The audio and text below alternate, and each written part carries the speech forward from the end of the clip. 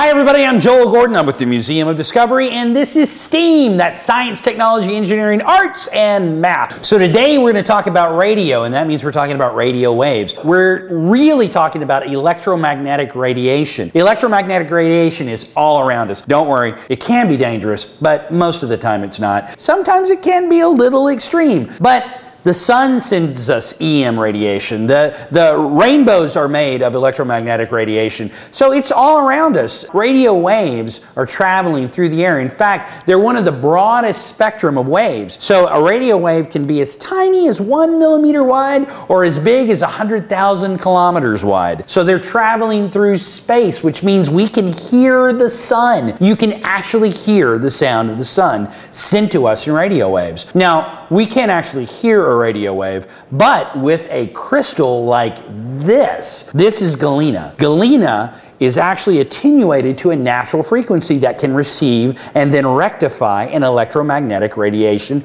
wave. How does it work? This guy named Bose, maybe you've heard of him, like the speakers, not the same guy. Bose actually figured out how to attenuate these crystals so that we could hear radio waves. He took the galena crystals and he placed them between a couple of wires, and it received those radio waves, and those waves were rectified through the crystal into electronic pulses, which we could hear. I'll show you how it's done. So I have built a crystal radio. No, not this kind of crystal. But it is a crystal radio. So here's what a crystal radio is. It receives radio waves and then rectifies those radio waves into an electronic signal that we can hear, which sounds kind of heavy, but it's okay. We'll explain it. I built a crystal radio. Isn't that cool? I'm so excited. I've never done one before. I know, everybody's saying, really, you never built a crystal radio before? But it's true, I've never built one and I always wanted to, so I did.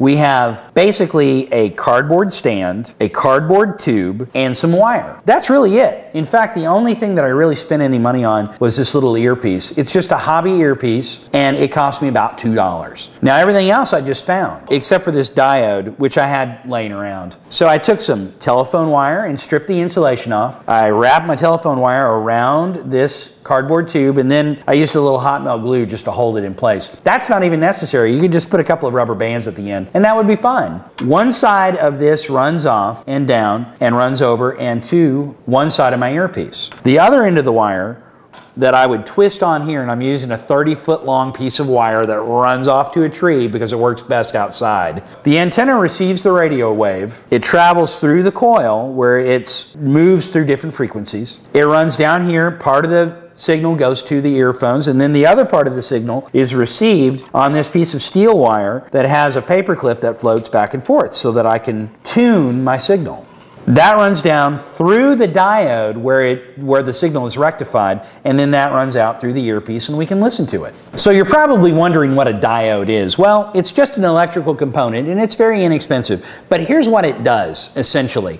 It sort of acts like a flush in your toilet. Now, the flush in your toilet only lets water go down. It doesn't let water come back up. So the signal can only go in one direction through a diode. So anything that's coming back in, it stops. But any signal that's coming out, it runs it through. And it takes that radiation and turns it into little tiny electrical impulses. Now, I talked about sound once before, and I told you sound is vibration. When you have an electrical impulse, it travels through the wire and to a little tiny diaphragm, sort of like your eardrum, and it makes that diaphragm vibrate. That turns that electrical impulse into vibration, that becomes sound, and we can hear it. And that's what the diode does. All right, so here's what's cool about crystal radios. The first crystal radio was really built way back in the very early 1900s, and it was a guy named Bose. Now, Marconi's the one who gets all the credit for actually creating the radio, but here's the deal. Around 1972, Nikola Tesla, who's a personal hero of mine, even though he was a little crazy, Nikola Tesla actually was posthumously awarded the patent for the radio because his Tesla coil, and all the nerds out there know what I'm talking about, the Tesla coil is actually a form of radio. Now, during World War II, we already had good radios, but because the troops couldn't carry them into the trenches, a lot of times they would try and create their own little crystal receivers so that they could listen to radio without actually pinpointing where their position is, because the signal is so weak. There's no battery on this at all. There's no power. It's simply getting the radio waves, receiving them, and then that diode is turning it into an electrical impulse that we can hear through the earpiece. What they did, and this is the really cool part, instead of using a diode, which they of course couldn't find, they took an old razor blade with rust on it and a pencil. They connected one side of the wire to the pencil and the other side of the wire to the razor blade, and they would touch the point of the pencil to the rust on the razor blade, and it literally created a point diode. So where the point of the pencil touched the rust, it created a diode that would rectify the signal. Isn't that cool? So they literally were listening to radio on a little tiny crystal unit like this, usually a piece of copper wire wrapped around a bottle or any sort of insulating material, and they could hear the radio without the enemy being able to pinpoint their position.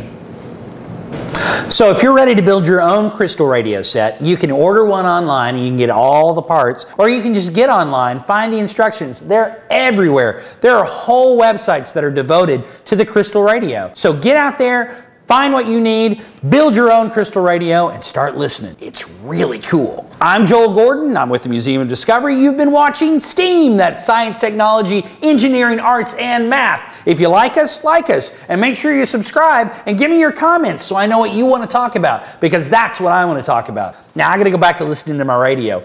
I'll see you later.